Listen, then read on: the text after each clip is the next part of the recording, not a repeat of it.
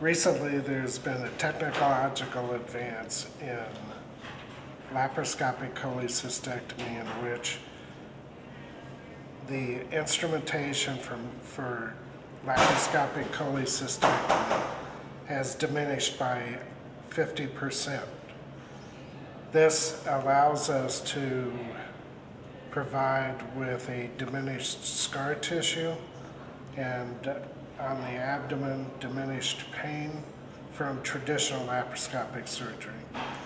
These are the trocars, or tubes in which the instruments go through for traditional laparoscopic surgery.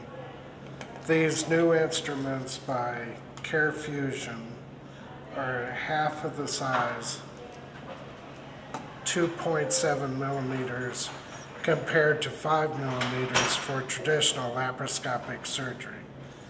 The trocars for the camera and operating instruments have decreased by 50% in size, with these being 10 millimeter trocars and these being 5 millimeter trocars.